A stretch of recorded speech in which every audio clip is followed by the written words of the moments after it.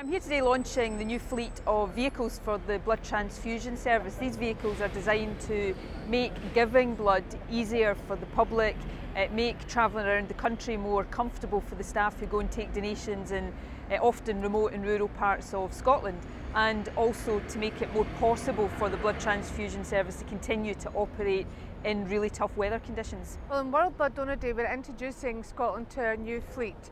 We've got 3 new vehicles that really take care of everybody's needs. We have the blue light vehicle just behind me that is actually designed, regardless of the weather, given the harsh winter we've just come through, to be able to get blood to patients in Scotland wherever they are. And these vehicles were really important last year during the Arctic weather.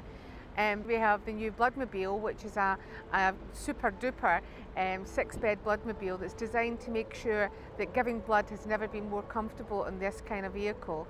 And the third vehicle is the Nifty, which is actually a new coach that's designed to make sure that we can transport our staff to collect blood all over Scotland in comfort and in safety. I've been a blood donor for around 35 years now. I think it's very important to give blood because very few of us are actually able to do it. And basically, if you can give blood, you should give it. Throughout the year, when you think every single minute of every day, someone in Scotland is receiving a transfusion, and every donation can help save or improve the lives of up to 3 patients.